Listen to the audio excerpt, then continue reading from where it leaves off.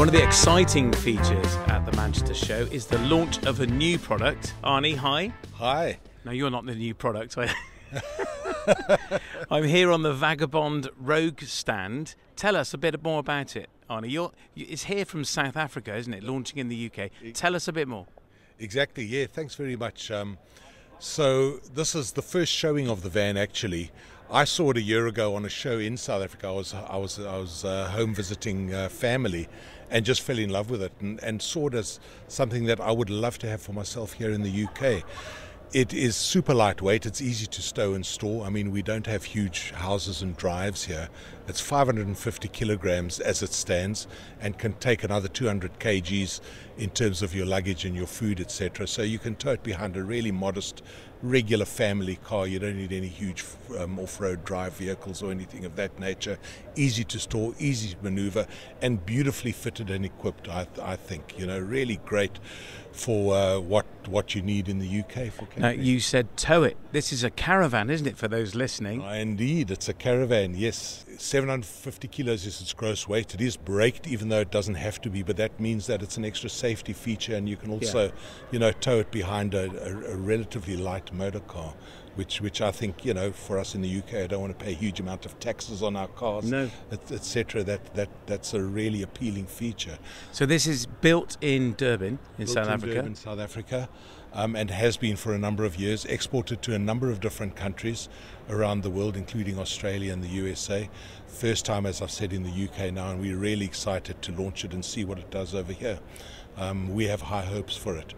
One of the things that really appealed to me about this unit is, although it kind of at face value it looks quite small, it's super modular and versatile, right? So you can just have a little sleeping pod or a place to keep you out of the weather on your fishing trip, or you can really kit it out with some of the options that we have to have a really comfy week at the coast. It's got a beautifully appointed kitchen, with everything you need, and it comes as a standard package, pretty much ready to put your food and clothes in, hook up to your car and go. So we've got this huge ballerina skirt awning, haven't we, wrapping around it? Yes, a 270 awning, which obviously is necessary here, keeps the weather off you and occasionally the sun, hopefully as well. But one of the key features of this awning is the ability to be able to kind of put a draft skirt around the top and bottom, and then put walls either completely enclosed or partly enclosing it to really give you weather protection that you need if the occasion arises, or just privacy for that matter. There's the opportunity as well to put additional awnings out, on the other side of the caravan, which a lot of people do, just because you can't really stand up in the unit itself.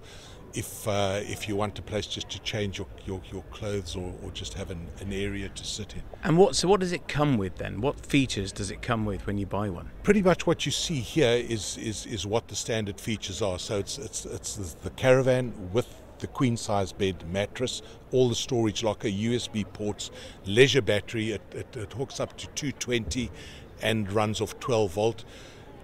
It comes with a pretty well-equipped kitchen, which includes a 60-litre water tank, pumped water to your little basin, a 55-litre fridge, which can also be set to freezing,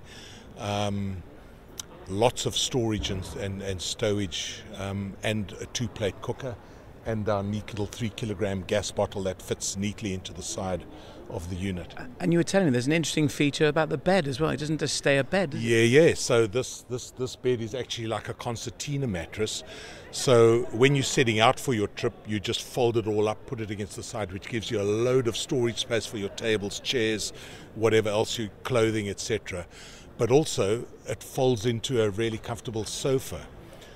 So you're able to sit in there, stretch your legs out, enjoy a whiskey or a coffee, read a book, watch a movie, and when the weather's really warm, you open both of these really big doors, you get a beautiful through draft, or when the weather's a bit chilly, you just close up, open your little side windows, get a nice little draft through, and sit and enjoy yourself. I love the fact there's a door on both sides. Yeah, that's a big feature because, given its size, you could end up feeling a little bit kind of cramped in there, but it gives you tremendous versatility as well, particularly because you can put an awning out the other side, so you can have access and ingress both sides. Yeah, you could create quite a spacious living area, couldn't You really can. I mean, it punches so much above its weight in so many ways. So everything's got its place. I mean, we've been lifelong campers, right? So we've done it all, tents and caravans and motorhomes and all the rest of it.